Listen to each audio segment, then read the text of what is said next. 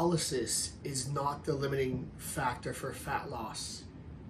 Oxidation is. Sounds super fancy, but what lipolysis is when your body breaks things down, breaks down the fat and puts it free into your body, ready to use. Oxidation is when you actually take oxygen that you take in, and through that process you break down fat and use it for fuel.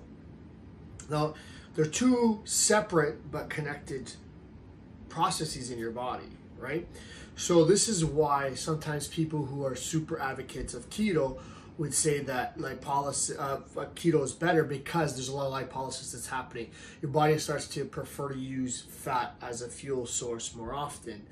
But that doesn't change the amount of fuel you use. So you start putting a different type of fuel in your car, for example, but you drive the same amount of distance. Does that have an influence on how much gas you're using? No. Does that gas burn cleaner? Does your engine become more efficient with different fuel types? Yes. But just like with the gas, your body doesn't use more fuel for the same stuff just because the type of fuel's changed. So this is the argument always for less carbs and more fats and this and that, but just falls flat in the face of science. You may prefer to eat a little bit more on the keto side of things. You may feel better. You may perform better. Let's say if you're doing longer distance activities, if you're doing more keto, sure.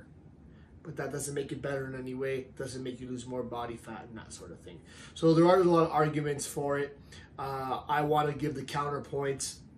And by no means I say to you, should you have more carbs or more fat? Let's play to what you're good at, what your body feels better at using.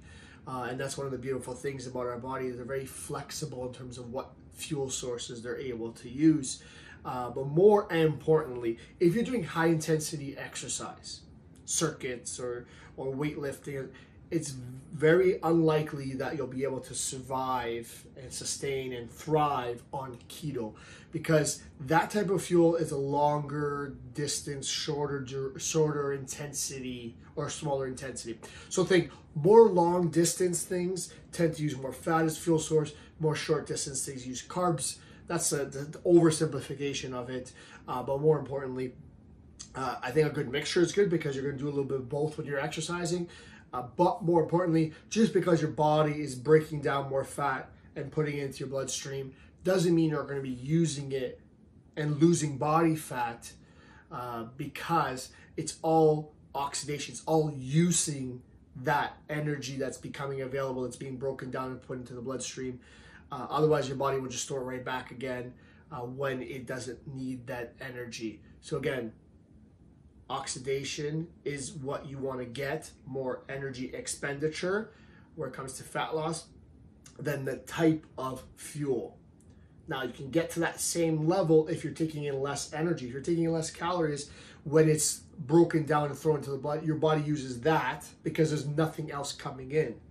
So oxidation is the game. More than likely, as we progress forward, it can be more and more exercise or more intense exercise that you're better able to handle and not get into burning the carbs. But let's not get overcomplicated here. Lipolysis is not the limiting factor for fat loss. Oxidation is.